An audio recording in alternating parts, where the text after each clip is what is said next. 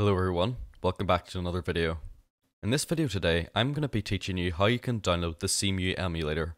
What this emulator does is lets you play Wii U games on a Windows PC. So let's get right into the tutorial. So, the first thing you want to do is open the web browser of your choice. In my case, I'm going to be using Google Chrome. Next we want to navigate to the Cemu website, so I'm just going to type Cemu Wii U Emulator. As you can see, the URL is cemu.info. I'm going to have this link down in the description below. Once we go to here, we want to navigate to the top bar and press the download button. From here, just press the big blue button at the bottom of the page. It says download the latest version. I'm going to be downloading the WinX64 version, as that's the version of my operating system. Now it's downloading, I'm going to cut to when it's done. As you can see, I've navigated to my downloads folder. Now I just need to extract this .zip file. You can use any extracting program you want, 7-zip or WinRAR. However, I just like to use the Windows built-in archive utility tool. So I'm just going to click on it, right click, and press extract all. From here, I'm just going to press extract. Now you can see I can just navigate to the Cemu folder that was extracted. From here, all I have to do is open the cemu.exe file. You can put this on your taskbar or your desktop if you want, but when you want to open the Cemu emulator, you need to somehow get to the cemu.exe folder. So I'm just going to open this now. If Windows says that it's protecting your PC, you just need to press more info and press run anyway. If you want, you can look at the source code for Cemu and check if there's any viruses. I personally trust this, however you can open it at your own discretion. So I'm just going to press run anyway. As you can see, when you open Cemu for the first time, it opens a quick setup assistant to help you get started. I'm just going to select the game path for Cemu. You can do this yourself, so I'm just going to press browse and cut to when I've selected my game directory. As you can see, I've selected my game path now.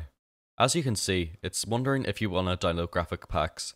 This is quite helpful if you want to download graphics packs to help improve performance for specific games. I don't know what games you want to run on Cemu Emulator, so I'm going to let you do this yourself. I'm just going to leave it for now though, so you can just press next. This is the perfect opportunity to connect a controller. I personally prefer to just use keyboard and mouse, as that's what I'm used to. But if you want to connect a controller, just connect it via the wire or Bluetooth, and then press configure input. There's some additional options you can add also, such as starting the games with full screen, opening a separate pad screen, and automatically checking for updates. I would recommend opening a separate pad screen if you do not have the Wii U gamepad, so I'm going to check this. I'm not going to start my games in full screen, as I may not want that every time, so I'm just going to leave this unchecked. From here, you can just close. Now we have Cemu Emulator open. It may look a bit intimidating at first, but don't worry, I'm going to go through everything so you understand. You can also see that it's opened the gamepad view that I toggled earlier. I'm just going to minimize this page for now. The first thing I'm going to double check is going into options and general settings. From here, you can quickly check all of the settings just to make sure you like everything. If you want Discord to not tell people that you're emulating Wii U games, you can uncheck this here. The general settings is just where you can change most of the things you like to use. Under the graphics setting, you want to make sure you choose the right graphics API. Generally, with AMD GPUs, you want to go with Vulkan.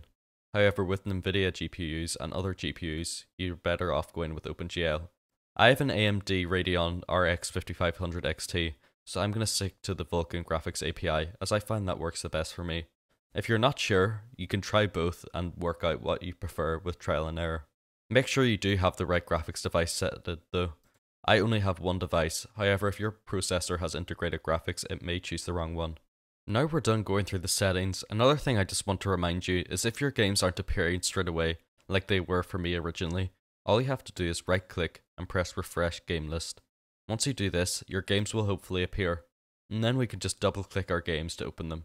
I'm not going to bother doing that in this tutorial, as I've covered everything you need to know to get up and running. If you have any more questions, feel free to ask them down below in the comments, as I can help you out if you want. Anyway, I'll see you in the next video.